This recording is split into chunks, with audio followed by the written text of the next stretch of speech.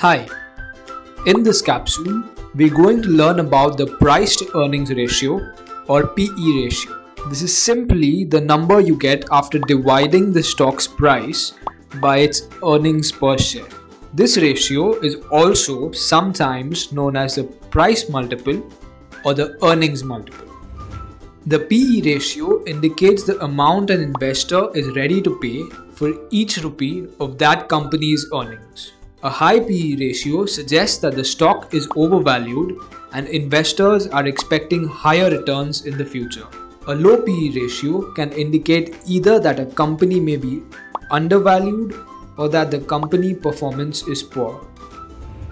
The PE ratio works best when they are used to compare companies in the same sector or the stock of one company over different periods of time.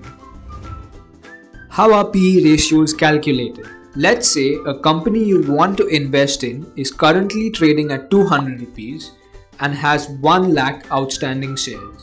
It declares its earnings over the past 12 months at rupees 10 lakhs. Its earning per share or EPS is 10 rupees and its PE ratio for the stock calculated as 200 divided by 10 comes to 20. Generally, there are two variations to the PE ratio.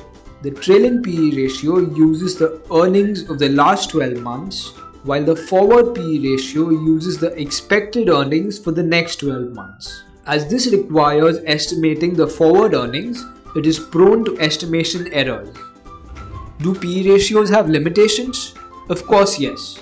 It works well for valuation, but don't rely on the ratio to evaluate potential returns from different investments. Remember, it is just one of the metrics that can provide insights into investment decisions. Investment in securities market are subject to market risk. Read all related documents carefully before investing.